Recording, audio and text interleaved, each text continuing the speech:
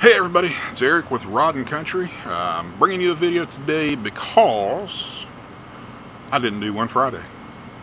And I really didn't do a review Saturday. Well, it's been a crazy week.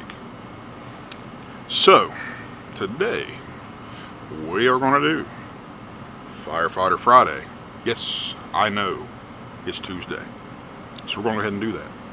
So you guys stay with me. We'll be right back.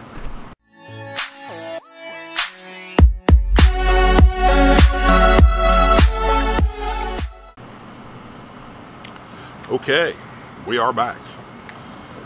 So today's video is going to be about the first structure fire I ever ran with the fire department here in West Virginia.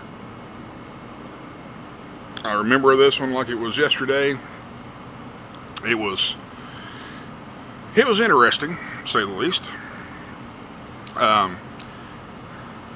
Got called out for a working structure fire at a mobile home park. And if you're a firefighter, you understand you don't have much time. The older mobile homes that catch on fire, they're up. So I get to the station, and keep in mind, I am still a probationary firefighter in West Virginia, because none of my certifications from Ohio transferred here to West Virginia because they want the money. But I digress. Get to the station, and it's me, Merle Chapman, rest his soul, and Tex Perry. And we get in there, I get my gear on, and they're telling me to get on the truck. And the truck we're rolling out with is one of the older trucks. We don't have it anymore. One of the older Chevrolets we had only had 750 gallon of water, and it was just really a two-man cab, but we could shove 3 people in there. So we take off, marking route. We get to the main road to cross it, and we see nothing but a column of black smoke. Hey boy. Didn't hear anybody else mark up. It was just us. Fortunately, the apartment next to us was just clearing up from a car accident on the interstate. And they got on the radio and asked us, hey, do you guys need anything? We're clearing up. What do you need? I grabbed the mic, and yeah, I was a probie. I grabbed the microphone and I said, give me what you got. Roll everything. We've got a working structure fire. So we're cruising out through there in this fire truck, and I look over at Tex. I'm like, all right, Tex, what are we doing? All right. I said, let's grab a 2.5. Let's get this thing knocked down. Hopefully we can get it knocked down good enough to wait for the other trucks to get there. Not thinking, we're not in a 1,000-gallon truck. We're in a 750. Hang on a minute, I gotta let my dog in. I'll be right back. Oh, buddy.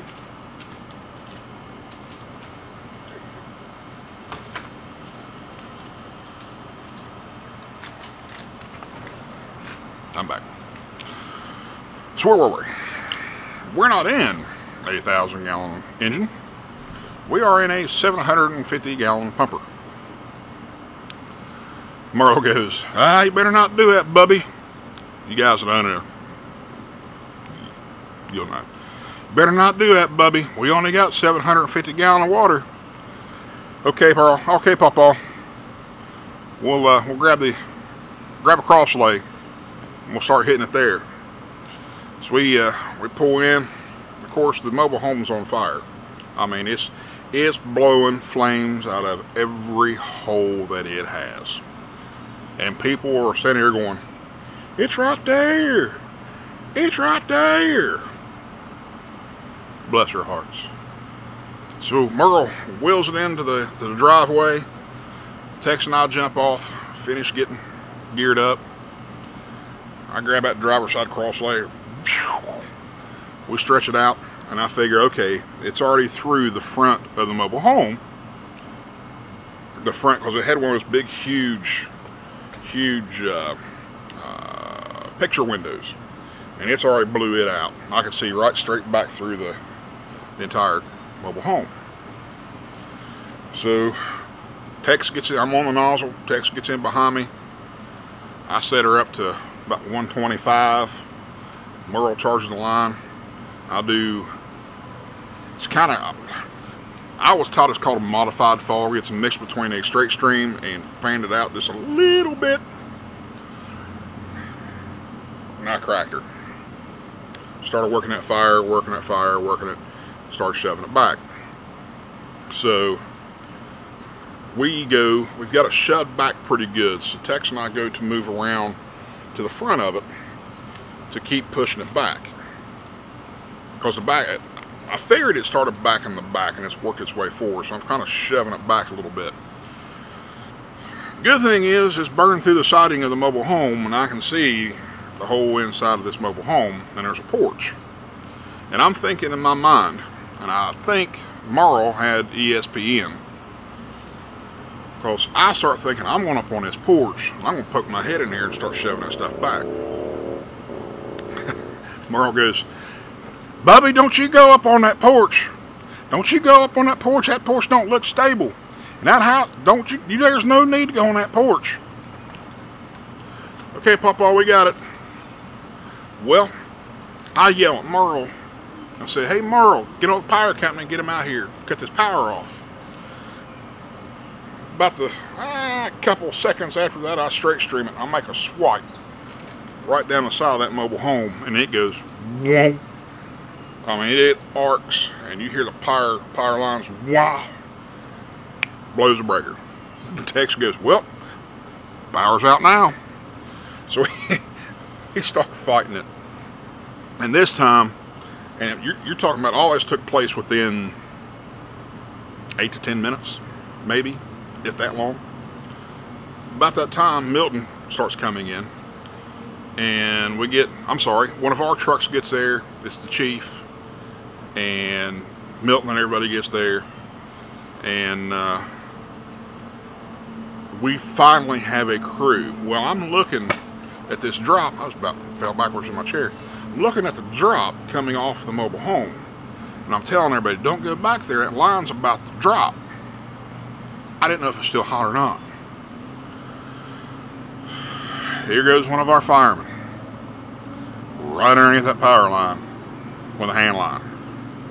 And I'm yelling at him, "Get your hind end out from underneath that line." I didn't say hind end. "Get back here now." So we're fighting this fire, and we run out of water. There's no hydrant, nothing. And I'm standing at this window, and Tex is still behind me with a limp hose, and I'm shaking it in the window. I turn around and go, "Hey, Merle, we need some water. How about some water?" "Hang on, Bubby, I'm trying to get you some." Love that man to death. So we get there and we start doing overhaul. And this is something I have never seen to this day. And Tex and Derek Ray can tell you I'm not lying. Right in that kitchen where everything had burned out was a refrigerator. Derek Ray takes a pike pole, grabs a hold of it, starts to pull it out of there. It leans forward. Now the doors are shut. It leans forward, and the whole inside, top and bottom of that refrigerator is just blazing. Blazing. Well, I'll take a minute and go, how the crap did that happen? I guess when we opened that thing fell forward and it cracked just a little bit. I mean, it just went that quick. Because there was no intrusion on the back, sides, top, bottom, nowhere. It was sealed up. So while we do that, it rolls forward and it opens up. Derek lets go of it and it rocks back and closes. He reaches up there and he gets him another big old purchase on that thing, and he pulls. It went back, and so did Derek. He busted his hind end right there in the middle of the park, in the driveway. He goes, well, I guess that's one way to get it out. Gotta get a little laugh about that. So it was my first fire, and I'd been out of the fire service for about 6 years, and that was the first Blaine structure fire that I'd ever ran. Total loss. Chief was mad because I asked for another fire department to come and didn't give anybody else a chance to go or mark up or have another truck en route like it matters. To this day, I don't care if something is on fire. I don't care what the writing is on the side of that fire truck. As long as it's red or yellow or white or black and this has water on it and firemen jump off, that's all I care.